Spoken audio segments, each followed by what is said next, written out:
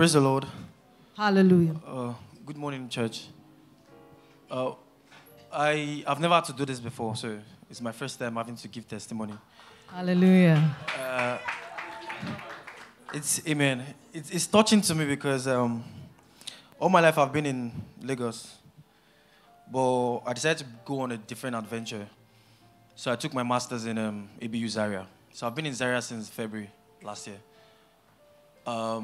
I'm very sure you've been hearing of attacks here, there, close to my house, even in Zaria.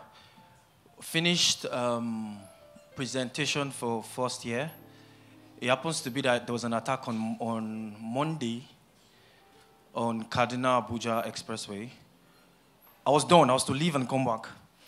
Then they attacked again on Wednesday. But I decided on Thursday to leave.